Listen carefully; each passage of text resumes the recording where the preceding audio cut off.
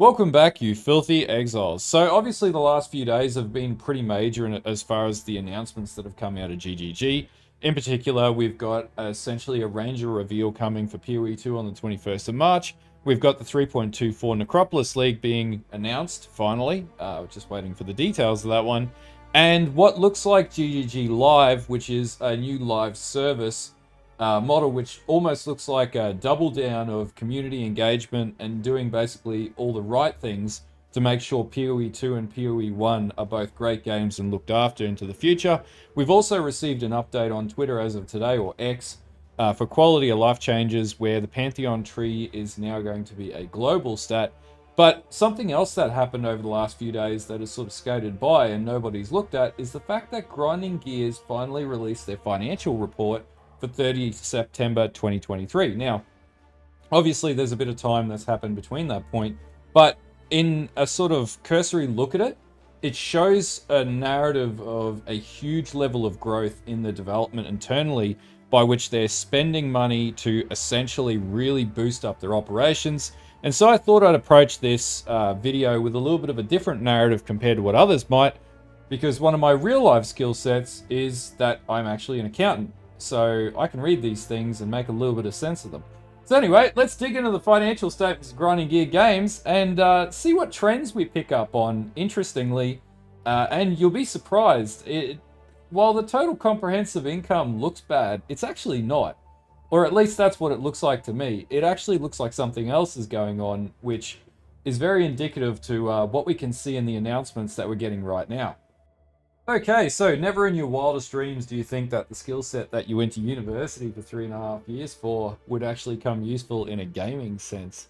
But anyway, we're going to dig straight into this. All right, so for any of those guys out there who haven't dealt with financial statements or annual reports before, basically, statement of comprehensive income, you've got notes, they go to the disclosure pages. I'm doing hand signals here. And then basically that gives you the breakdown of each of these numbers, right? So a couple of really interesting things that I noticed in the statement of comprehensive income when I started having a look through. And by the way, these are not like the craziest looking financials. I would assume they're operating on like, these almost look like special purpose. Anyway, so digging into this, revenue year on year, pretty comparative. Presentation's a bit odd. Usually put 3 zeros in there, but they're not doing that. But anyway, so it looks pretty okay year on year. We can see a little bit of a slump, and that's basically off of the back that I guess other games are coming out. Diablo 4's come out, and so this has dropped. So revenue is down, which is okay. Like, that happens year on year. It's not unordinary for that to happen. Now, the interesting thing here, foreign exchange gain or loss, this is indicative of the current economic issues that all of our economies are feeling. So yes, they lost a little bit of money in their I guess in their foreign exchange gain or loss. Now, cost of inventory, they don't really have a high cost of inventory. Whatever makes this up, they're not disclosing, and they don't need to. But this is fine. Depreciation and amortization, though, is where this gets interesting. Now, the common misconception is that depreciation is for physical assets only, but you can depreciate intangible assets. Well, you generally do. So we have disclosures 11, 12, and 13. So what is this showing? Well, the metric that I've got here is we've had a 93% increase in depreciation. Now, you don't just change depreciation in 1 year. Like, you can, it's not recommended. But generally, the approach with depreciation is if it's going up in such a drastic level, that means that there are more assets that have been acquired by Grinding Gear Games and or constructed by Grinding Gear Games. Now, what's really interesting is if we go to the financial position statement, which tells us this answer, we look at property, plant, and equipment hasn't really moved. Intangible assets is enormously moved. In fact, there's been a 56% growth in intangible assets, which is enormous. And so if we have a look at their cash, right, we can see that they are dumping money into something, right? They went from $92.9 million in holdings the year before in cash and cash equivalents. And then they've dumped out cash, which we'll have a look at Note 8 shortly. And they've basically dropped off, what's that, nearly $32.1 million in 1 year? That's a big amount of cash to drop out in 1 year. But then they've converted that into intangible assets. So if we go to Note 13 in the statements, and we're going to do a little bit of scrolling here because we're just going straight off the cuff. Because I find this interesting, but I don't know how many people may or may not find this interesting. They got a lot of stuff in here. It's really interesting. Financials are really cool. But we can see non-current intangibles or non-current leased assets. This is their properties that they're in, by the way. You're required to disclose that. Intangible assets is what's really interesting. So I just briefly looked at this, and this gets a lot more interesting than what I originally thought that it was going to. So the way that this schedule reads, right, is so you have an opening balance, right? And this is how assets generally work.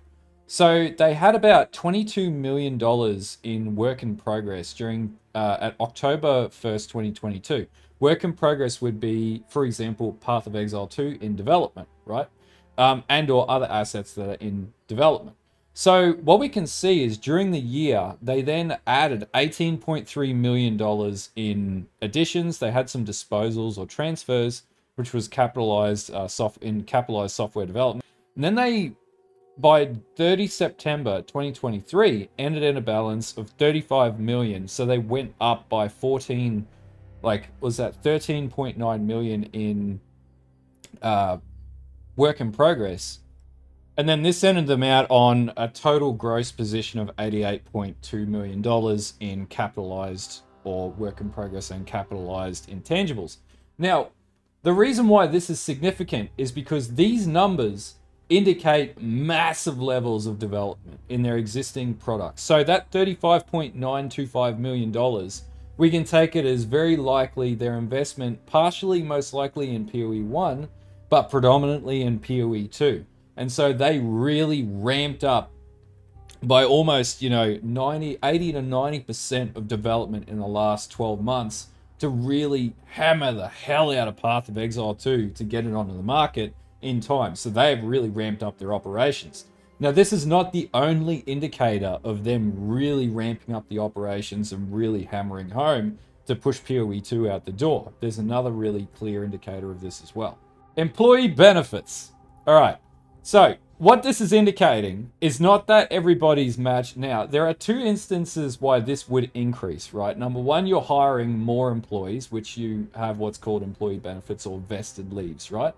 Annual leave, things like that, long service leave. I'm not sure about New Zealand law, but we have long service in Australia. Sick leave doesn't count usually. It can, but it's usually by certified agreement. But basically, what this is indicating is between 22 and year 2022 and year 2023, there was an 82% increase in vested employee benefits. This means they've went on a mass hiring spree. Most likely, it's very unlikely that this would be an exacerbation of your existing staff base, and normally you wouldn't want to have this much. Well, it's not even physically possible to have that much leave accruing in 12 months. Depending on your employees and whatnot. Like, it could be like you'd have to be really working your employees into the ground. But what this is indicating is they have been hiring like mad dogs and basically ramping up their operations. This is then further reflected in their intangible asset growth. And then this is reflected in their spend off the balance sheet as well, basically in what we can see in cash. So if we go up to their cash note, we can also see that indicative. That's the earnings. We can see this indicative in their ending cash as well. So they've really drawn down on deposits and then essentially used their spare cash to invest back into the company's development, which is a really good strategy to build a quality product. And anyone that deals in R&D will tell you want to keep putting money into your products to be able to get the best end possible result. Now, this has resulted in a reduced amount of earnings. Obviously, this would, because they're putting money back into the games that they're developing, as opposed to distributing share distributions out to their shareholders and whatnot. Maybe there's another agreement. Who knows? Not sure what that is. Haven't read that far into it. What this is telling you from a financial statement reporting standpoint and or from a narrative standpoint of where the game is going for Path of Exile and Path of Exile 2, and this is feeding into the announcements that we've just had, and I thought I'd just do a really quick overview of this, is that there is a drastic uplift in operations at GGG, which is indicating they are really hammering and going hammer and nail to exacerbate and really get a quality product out there. Also, their operating expenses has went up pretty drastically as well, which is another indicator that they are spending a lot more money to be able to satiate the needs of putting out another secondary and a better product on the market. Anyway, overall, my take on these financial statements is this is indicative of a company that is spending money, not penny pinching, and putting their cash back into a game as opposed to trying to derive a profit, which is really important because we don't see this behavior from Blizzard. We never see this behavior from Blizzard. We're seeing this behavior from this developer, and this also feeds into the whole GGG live thing, which we'll talk about now. Okay, so the next big thing that we learned from the announcements that came out over the last few days was around GGG Live. And right now it's speculatory as to what this might be, but I've got some assumptions around what this sort of looks like it's taking the form of. Now, the history of grinding gear games and Path of Exile has been, it is one of the few successful live service games that are on the market, being that you have 3 to 4 expansions every year, predominantly 4 expansions every year, and there's a consistent stream of content. Now, the way that this generally works from a player base perspective, if we have a look at the Steam charts, is it constantly is cycling up and down as far as the graph goes. Now, from what we learnt from ExileCon last year is that PoE 1 and PoE 2 are going to be running basically in alternating areas of the league cycle. So say you would get to month 2, you'll get a new league with Path of Exile 1. Then you'll get to month 2 of Path of Exile 1's new league, or I guess after month 1, you'd get a brand new PoE 2 league, and so on, so on, which basically means that you're going to consistently be playing Path of Exile, whether it be 1 or 2 at any point in time. And what it looks like is they don't want to turf the old game and basically put it out to the ether, which is great. For those of us who really have played the hell out of Path of Exile 1, we're still going to come back to PoE 1. Now, I in particular, I'm going to be playing both. Probably more so 2 when it comes out, because I'm super keen to learn a new game, and it's just going to be a freaking awesome game. Now, what does that mean? Well, it means if they don't have a plan to attack that, it's going to be an absolute disaster. Now, you know, we look at things like Overwatch, for example, is a great example of where, you know, they've tried to run a more or less live service model, and, you know, Overwatch 2 was just not good, and the reception was not good either. And it looked like they were just basically reskinning their original game and turfing the old game into the dust. And that's something that you can see that GGG isn't looking to do with their original game. It also stands to be a passion project for Chris Wilson, as he's made very clear, that that was the game that, you know, he came up with in his garage, and very likely that's the game that is going to still exist in the next 10 years' time, depending on how the market reacts to it.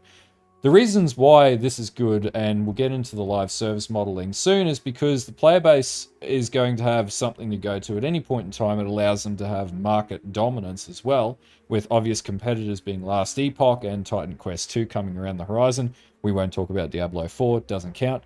It didn't happen. And so basically what we can see here is, you know, they really need to invest in a very clear model that provides quality engagement with the player base, information for creators as well, because it does, grinding gear games does really anchor down on creators to unwind and interpret and disperse things beyond themselves. And then basically just having an overall two-way level of communication with the community to make sure that the decisions that they're making moving forwards are quality decisions and in the interests of the game. We've learnt this the hard way when there was community backlash and there were huge player base numbers dropping out, and now that's predominantly more damaging to grinding gears because we have Diablo 4. Be it not the greatest competitor ever, it still has an enormous player base, either way you shake it. And then Last Epoch, which exists on the other side of it, which has most likely stolen players over from Path of Exile. So GGG really needs to pick up their game and make sure that their communication with the community is absolutely airtight. Now, one of the things that they've done to remediate bad decision-making in the past is they've been having a lot more community engagement with content creators around interviews and things like that, with still more to come, which is great. That means we're getting a lot of information about Path of Exile 2 and a direct link to the developers, and it's pretty clear that they're working with the community and/or they're taking notes from the community around what we want to see in the game. As opposed to just anchoring on their vision, they're actually coming down and meeting us halfway. which is what we want from this game, and PoE 2, that, you know, both games essentially. What could it take the form of? Well, I would say it's going to be a pretty clear plan. It's going to map out during the year the key dates in advance for all, you know, players, so you can plan around things. I reckon we're going to get basically a map or a forward map of, you know, where the games are going. We're going to get more details, more frequent updates. We're going to get more engageable feedback points with the developers potentially. But more or less, we're going to get a lot more information. Now, looking at the financial statements last year was really interesting because we found around $5 to $6 million was the cost of ExileCon. Wasn't a cheap event. Now, the question will be, if they're looking at a much larger player base, is that something they're going to do a lot more frequently? And it very likely could be. That's another way that you'd get the player base interested. But also the other thing is they are looking at upscaling. And you can see this in the amount of investment. And that's why looking at the financials was so important. They're looking at upscaling. And because of that, they need to be able to communicate to an upscaled audience at a greater magnitude to what they've been doing previously. Now, they peaked at around 200 to 230 or 40,000 on Steam. That's going to be a much higher number moving forwards into PoE 2 coming out. And if PoE 2 is as big as what we all think it's going to be, it's going to basically parallel a Blizzard launch to an element of it. It's very much Year of the ARPG right now, and they really need to get it right. And I think they're on the right path with creating an actual true live service model where they actually set a map of what's to come. They make it very clear the times and dates to everybody about what's happening, and they also provide clarity around when people will receive information, what's coming up, problems. That's the big thing. We want two-way communication where we're getting acknowledgement for, yep, we did make a mistake. Now, the opposite way to approach that would be campfires, ignore all the feedback and just do whatever you want. And this looks like a completely opposite direction that Grinding Gears is taking, which is great. It's indicative of that they really want to see a quality product out to the market, and I'm all for this. I think it's fantastic. I think that GGG Live is a double down on their already pretty strong communication with the community. Now, they will be looking to circumvent bigger issues like what we learned a few leagues ago, especially with the Archnem system. That decision-making they made back then did drop the player base for that league. I think it was 3.20 or 3.19. Anyway, the bad decision making at the time and the lack of clarity around decision making did result in a huge player base dip. And with a higher projected volume of players, they're not going to want to damage their forward game and or their existing game over something as mediocre as this is our vision, we're standing by it. So I'd say they're really going to work with the community moving forwards to make sure that a repeat of that doesn't happen. And that's one of the best things about Grinding Gears is they've made a lot of mistakes over the years, but they've apologized for that. They've given us things back, worked with the community, and have finally come to a point where they can acknowledge and go, okay, we need to make sure that we're getting this perfectly. We need to engage with people, and we need to make sure we're making a game that both sort of moves in the direction of our vision, but doesn't alienate the player base at the same time. And I feel like that's where we're currently at, which is a really good direction to be moving in, especially with a brand new second iteration of the game around the horizon. And that's what I think GGG Live will take the form of. I reckon there'll be a lot more monthly updates. I reckon we'll be getting a lot more incremental hotfix and patch note updates. We'll be getting a lot more frequent information on the lead up to leagues, in particular for league planning and things like that, and build planning and all that sort of stuff that people like to do.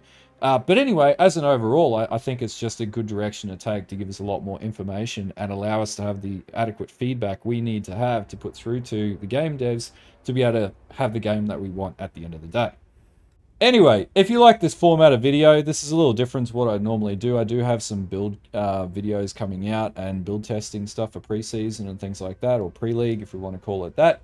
Drop me a like, drop me a sub below. Don't forget to follow the Twitch as well. I stream over there quite often, almost every other night or every night. And also Twitter and X, I've put a link down below. I'm trying to actually get active on that for the first time ever. I haven't really done that very much, so see how we go. Anyway, until next time, have a good one, and I'll see you guys later.